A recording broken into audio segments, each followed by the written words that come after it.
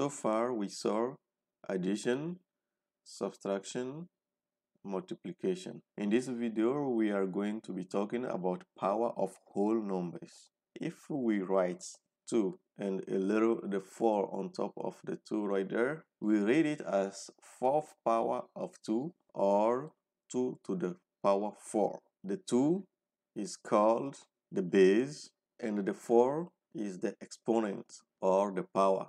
To solve 2 to the 4th power, we multiply 2 by itself 4 times. So the base is 2 and the exponent is 4. So 1, 2, 3, 4. These 2, we multiply it by itself 4 times. And the answer should give us 16. You can check it. 2 times 2 is 4 times 2 is 8 times 2 is 16. So 3 to the 5th power is 3 times 3 times 3 times 3 times 3. 1, 1, 2, 3, 4, 5. Yes. And the answer should give me 243.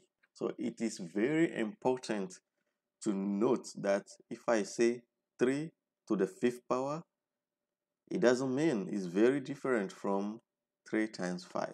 Some people do that error, and that's very wrong. That's wrong. That's wrong. 3 to the 5th power is 3 times itself 5 times. So if you can find a way of memorizing some basic multiplications, it will help you go fast in some operations. Something very important about powers. Any number x, yes, if I call number x, any whole number x to the power 0 is 1. So if I say x to the power 0, that should give me 1. X being any whole number. So if I say 3 to the power 0, I have 1. If I say 15 to the power 0, I still have 1. If I say 1000 to the power 0, I still have 1, right? So another thing to know is that 0 to the power 0 is undefined, at least for now. We will talk about it. Also, 0 to any number, 0 to any number, I mean the exponent here can be anything, 1 or 2 or 3, whatever you give, that should give you 0. So if I have 0 to the power 8, that should give me 0. If I have 0 to the power 1000, that should give me 0. Let's talk about squares and cubes. In fact, second power is called square. So second power, square and square, and third power is called cube.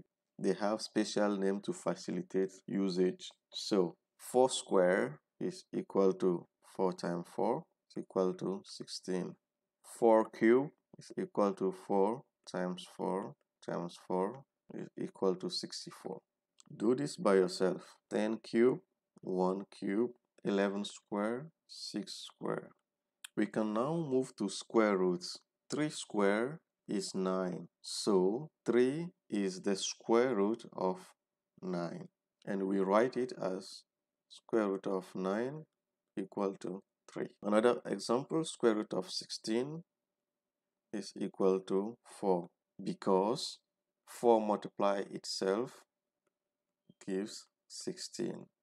The 16 is right there, and only 1 4 is represented there. It is very important to know that every square root of whole numbers has 2 roots.